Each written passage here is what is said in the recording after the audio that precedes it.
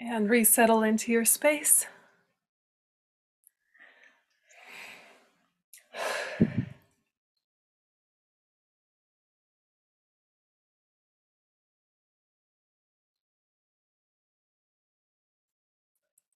And just spend a minute settling with the body and the breath.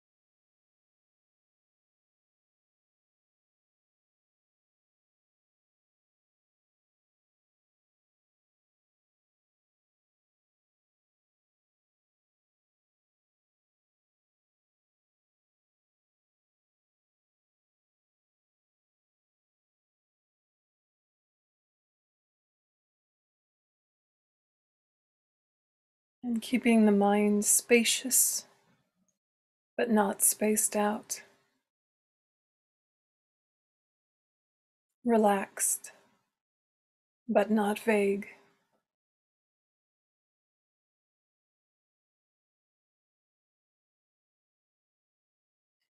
Focused, but without stress.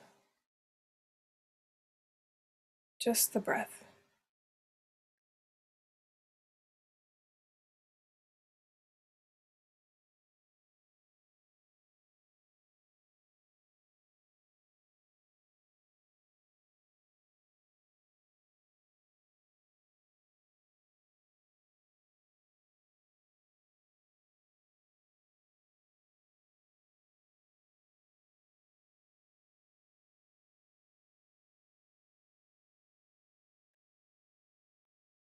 And then nudge the four immeasurable thoughts back to the forefront of your mind.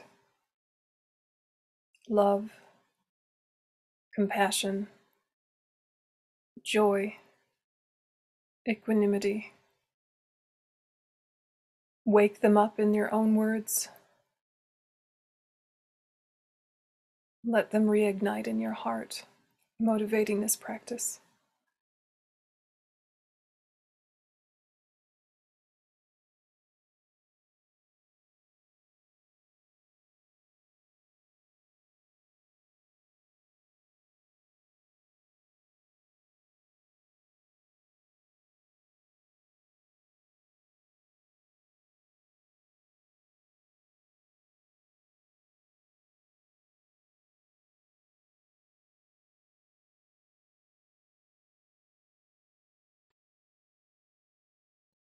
And then reflecting specifically and directly on love. May all sentient beings have happiness and the causes of happiness.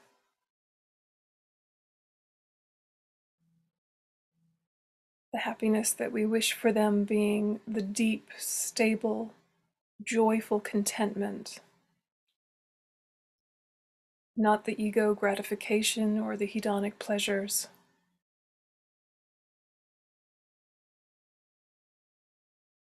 Those can come and go, but what we wish for sentient beings is the deep and abiding peace, colored with joy, true happiness.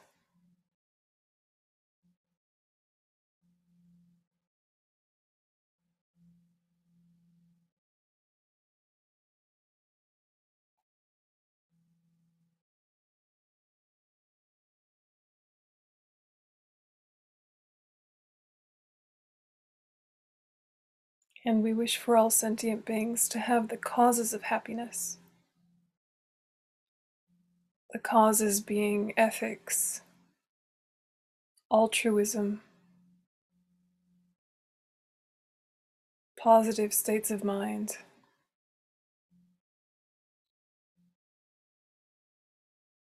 beneficial actions of speech and body that flow from them.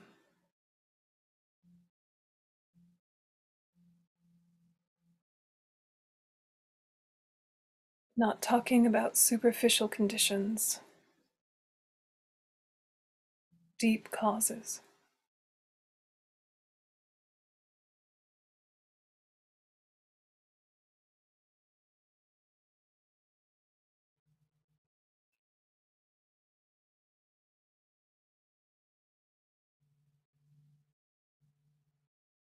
Thinking, may I have these?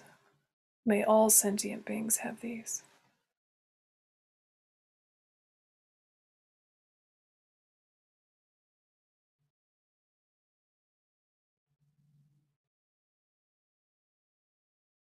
And then reflect on some words from other thinkers. Fromm has said, love is the absence of fear. And there is a lot of truth synthesized in that very short phrase. Nothing wimpy about forbearance. A powerful quality of mind, a quality of strength and courage.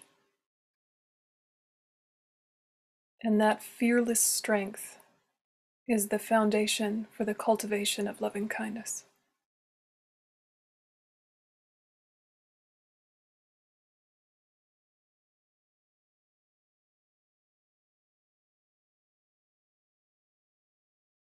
And reflecting on this sets the stage for a powerful protection. You can dwell in it like a walled city in which loving kindness can be safely cultivated. The practice then moves into the realm of imagination, opening the heart to let loving kindness flow forth in the form of 4 expressions, starting with ourselves. May I be free of enmity. May I be free of affliction. May I be free of anxiety. May I be well and happy.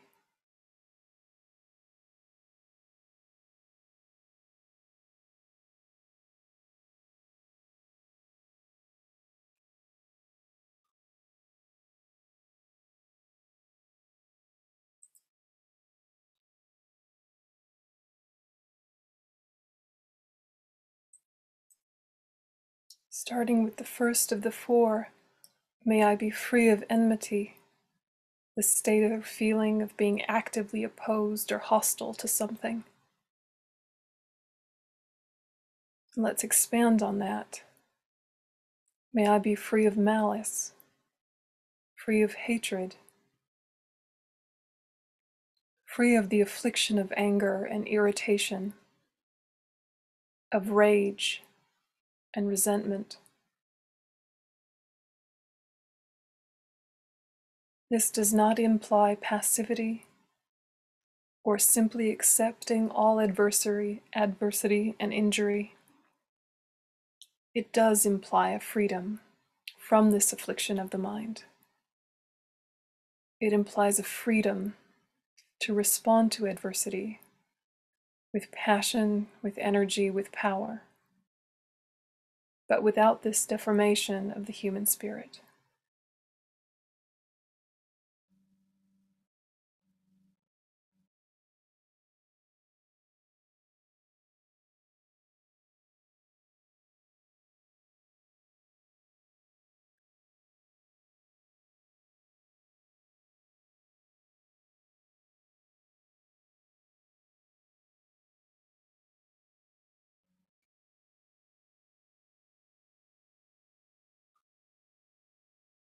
As we let this yearning flow forth, may I be free of enmity.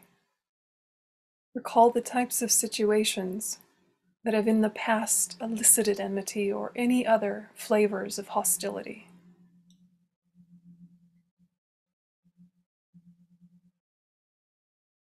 Anything from minor irritation and annoyance to boiling rage, hatred. Think of the types of situations where you suffer in this way, and of course are likely to cause suffering for others. Use your memory.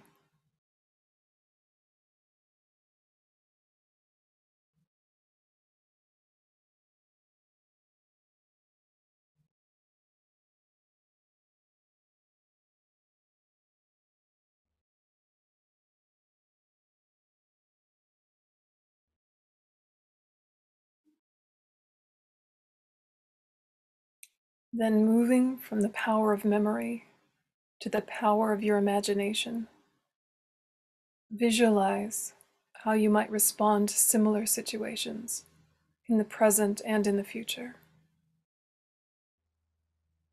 But now you rise to them with strength of patience and without the affliction of enmity. Bring forth all your creativity and the wisdom of your imagination, as well as your memory.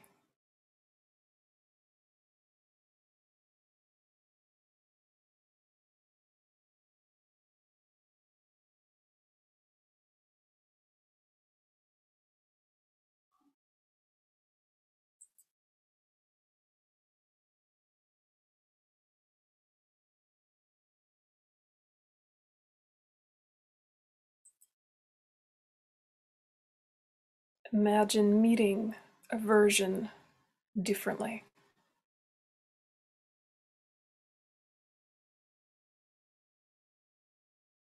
with the heart open.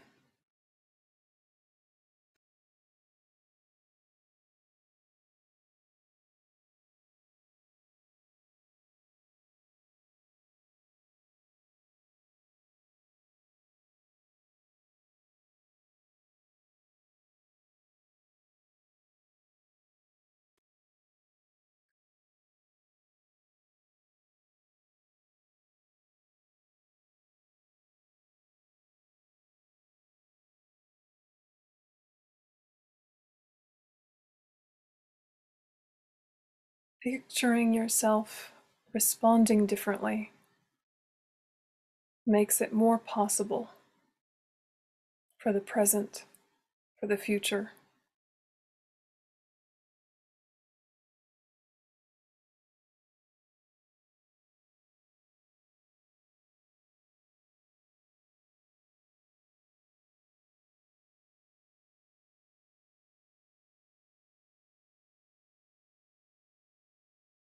Encouraging and awakening these possibilities are a form of kindness to yourself, a real way to love yourself, to free yourself from anger of all types.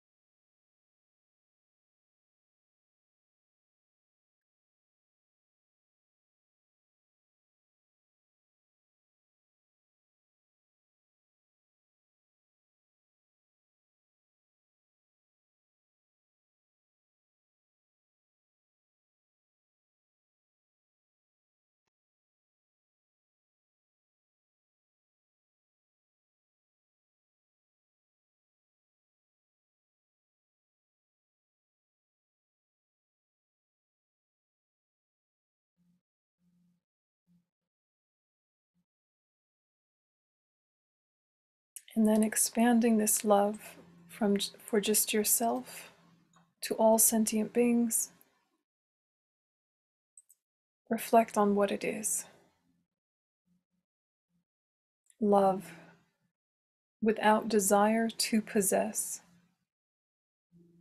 knowing well that in the ultimate sense there is no possession and no possessor. This is the highest love.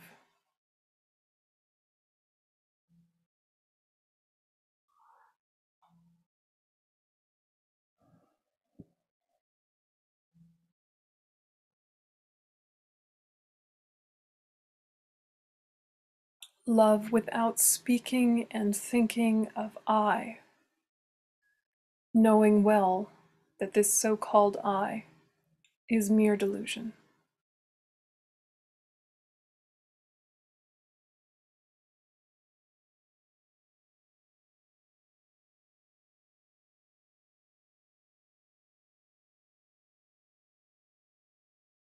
Love without selecting and excluding, knowing well that to do so means to create love's own contrasts, dislike, aversion, hatred.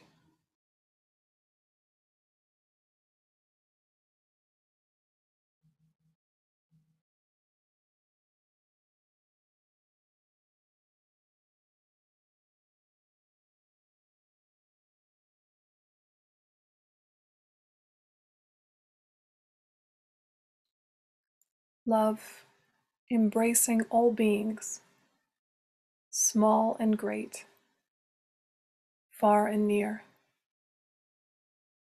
be it on earth, in the water, or in the air.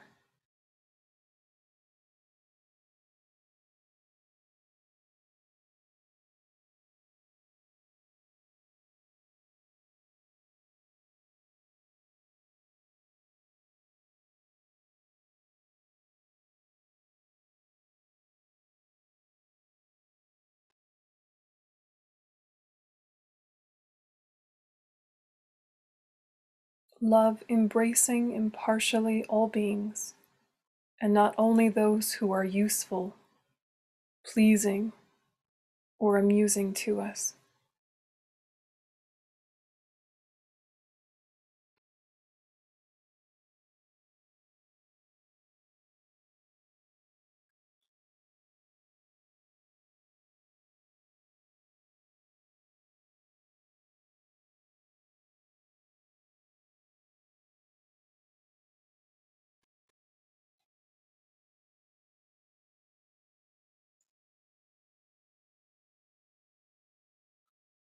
Love embracing all beings, be they noble-minded or low-minded, good or evil. The noble and the good are embraced because love is flowing to them spontaneously. The low-minded and evil-minded are included because they are those who are in the most need of love. And many of them, the seed of goodness, may have died merely because warmth was lacking for its growth, because it perished from cold in a loveless world.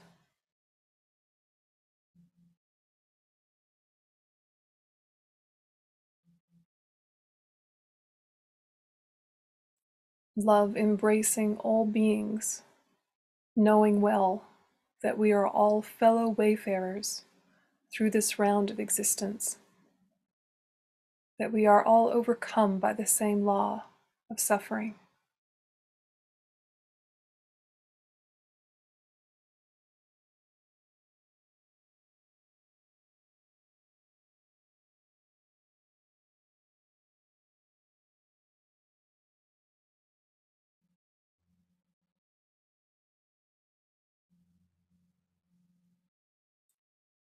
Love, but not the sensuous fire that burns, scorches, and tortures, that inflicts more wounds than it cures, flaring up now, and at the next moment being extinguished, leaving behind more coldness and loneliness than was felt before. Rather, love that lies like a soft but firm hand on the ailing beings, ever unchanged in its sympathy, without wavering, unconcerned with any response it meets.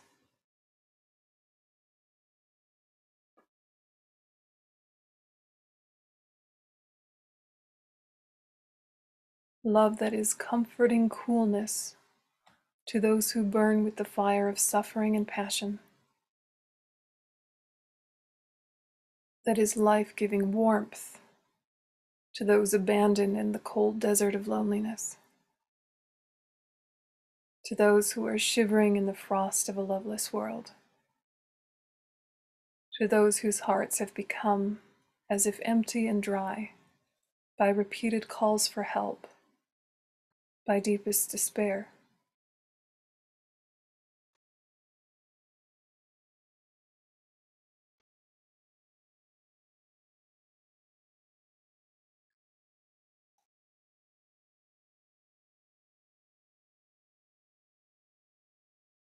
Love that is a sublime nobility of heart and intellect, which knows, understands, and is ready to help.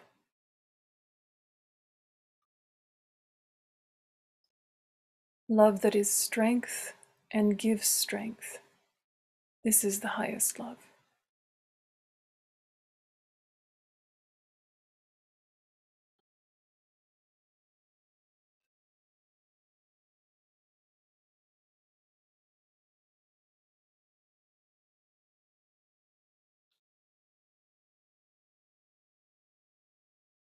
Love by which the enlightened one was named the liberation of the heart, the most sublime beauty. This is the highest love. And what is the highest manifestation of love? To show the world the path leading to the end of suffering, the path pointed out, trodden and realized to perfection by him, the exalted one, the Buddha.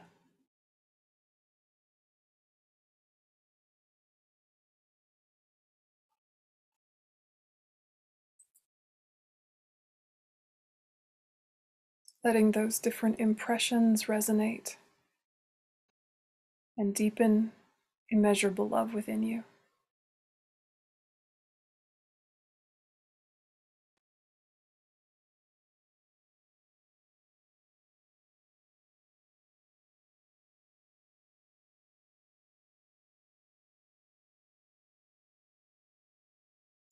Landing on whatever inner experience you can touch.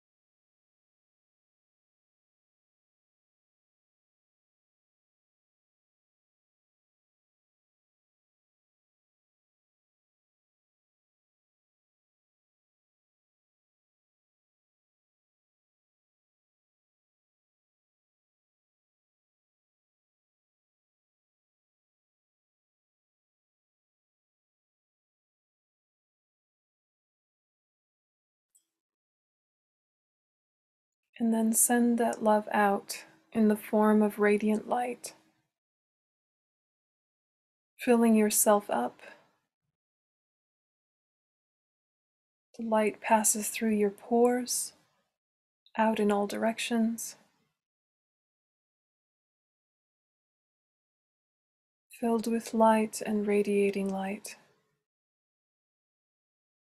carrying and embodying loving kindness on each ray.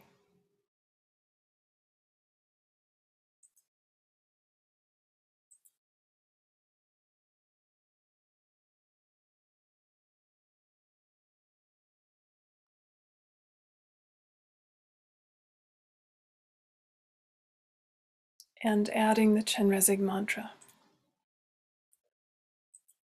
Om Mani Padme Hum. Om Mani Padme Hum. Om Mani Padme Hum. Om Mani Padme Hum. Om Mani Padme Hum. Om Mani Padme Hum. Om Mani Padme Hum. Om Mani Padme Hum. Om Mani Padme Hum. Om Mani Padme Hum. Om Mani Padme Hum. Om Mani Padme Hum. Om Mani Padme Hum.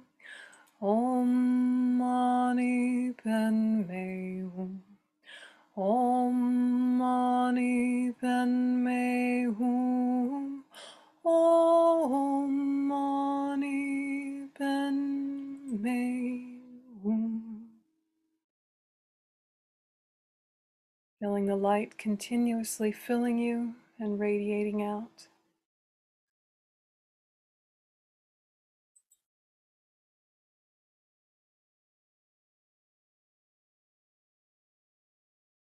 Dedicating for enlightenment.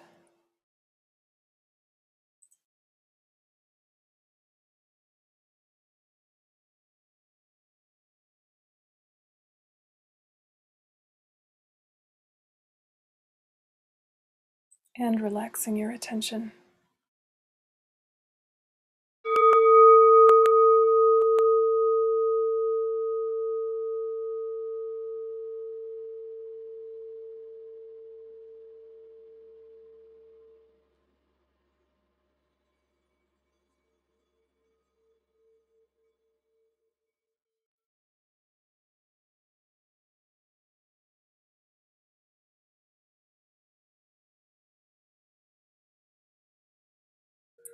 Okay.